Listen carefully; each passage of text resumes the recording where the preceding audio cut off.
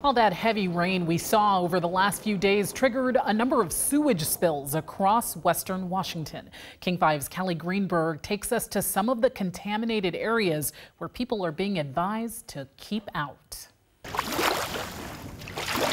It was a record downpour, now leaving behind a wave of filth. Several waterfronts are closed, all contaminated by sewage.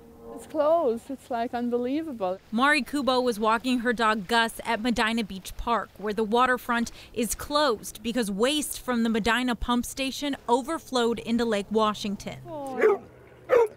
Yeah. These two say they're keeping their distance. It's all right. He's a lab, so I think he might like to run in.